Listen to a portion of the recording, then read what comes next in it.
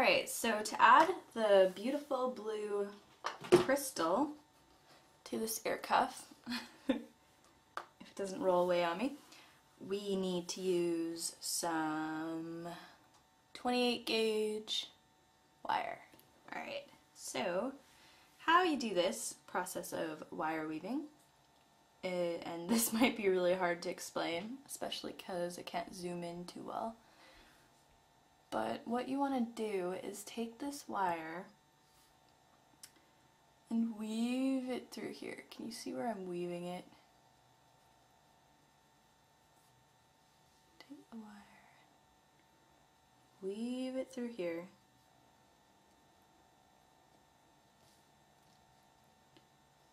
Then basically go around the wire and leave a big tail coming off. Just makes the wire easier to handle while you're working. And then pull it tight on both ends and basically just wrap a few coils around this wire so it stays on. Oh, like that. See? Little coils. Alright, so once you have that done, there's going to be two directions that the wire goes in. This wire if it goes and coils again, it's gonna always go underneath the ear cuff to coil, and then this one is always going to go over top of that wire to coil. That's how a coil works. And so this is important because when you're putting the crystal on, it's kind of bulky and it can get in the way of the wire and your ear and make the ear cuff really loose and fall off. I had this problem when I was first starting off making ear cuffs, and so what I learned was that you want to use the wire that's over top, like coming over top of the ear cuff, and you want to use that to put your crystal on. So I'm just going to do that. So once you've done a few coils and secured the thinner wire on, you can just slide your crystal on, and then there we go, and then do some coils on the other side to secure it. It's a really intuitive process to wire weave. It's kind of a bit like simple stitching and sewing, and so if this video isn't too clear, hopefully you guys can figure it out on your own just through doing it. But if not, feel free to leave me a question. I will try and answer. Alright, so I made a few coils there, and then you can just snip the wire. Or actually, we're going to continue down the ear cuff with this wire to secure it, and then up and back around.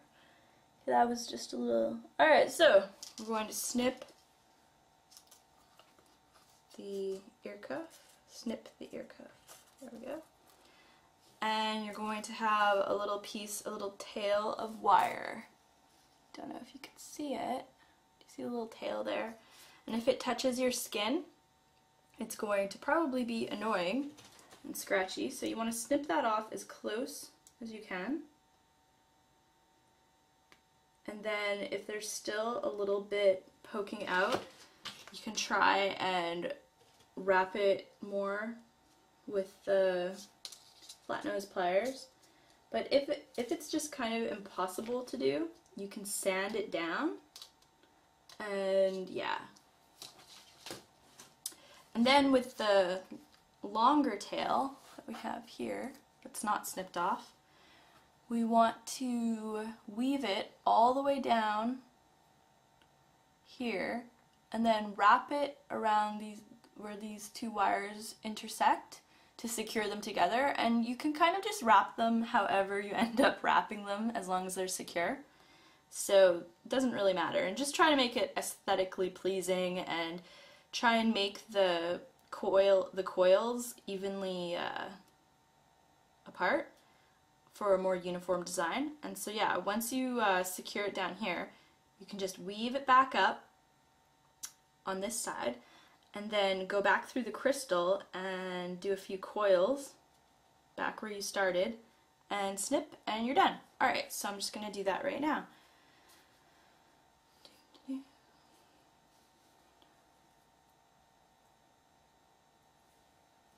Alright, so there we go.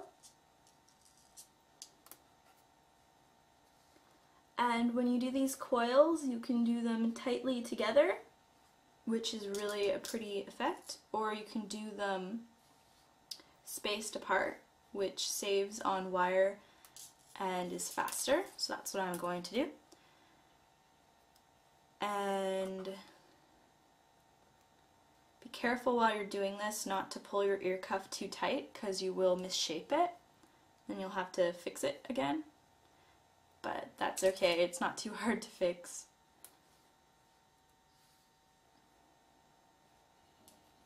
Alright.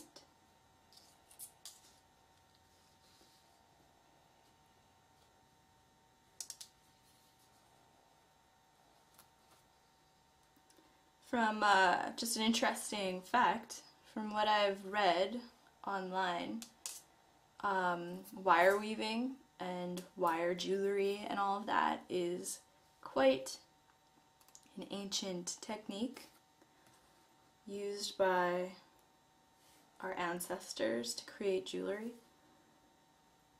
And so when you're making things like this, it's kind of a nod back to earlier times, simpler times, when materials were just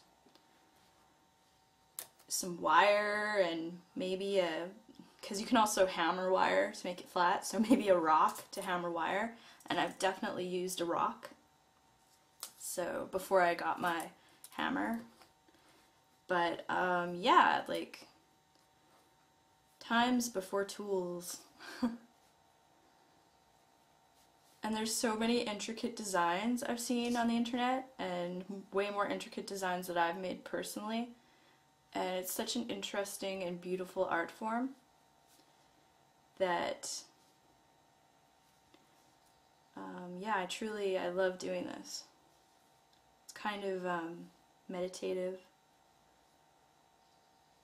Just listen to the birds outside like I am now and wire weave yourself an ear cuff in aqua blue stone. Alright, so now we're back at the crystal. So what you want to do is take your wire and go back through the hole in the crystal.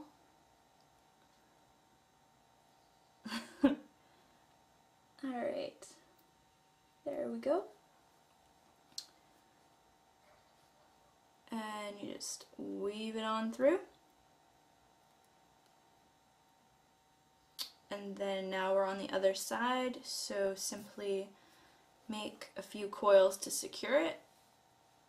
I'd say about maybe 3 coils should be good enough. And pull them kind of tight, but not too tight where your wire will break, because this thin wire does break if you pull it. And there you go. And just snippity snip. And fold down that little tail. There we go. And that one folded pretty well, but like I said, if it's sticking up, you can always sand it with like a nail file or something, like a metal nail file or something. But yeah, so here we have the finished ear cuff.